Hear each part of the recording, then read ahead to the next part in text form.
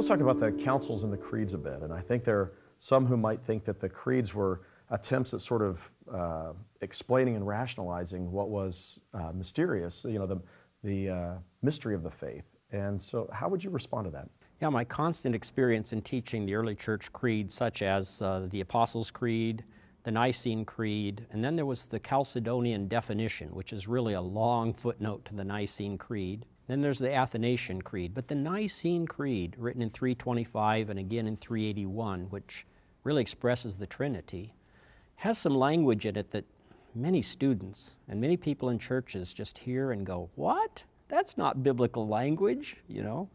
And so they're confused. Why are these authoritative in any sense? Why even accord them secondary authority, as I do? And the main objection is that many people read them or hear them and think that they're rationalizing, which is what is basically mysterious. And people want to embrace the mystery of God, and that's wonderful.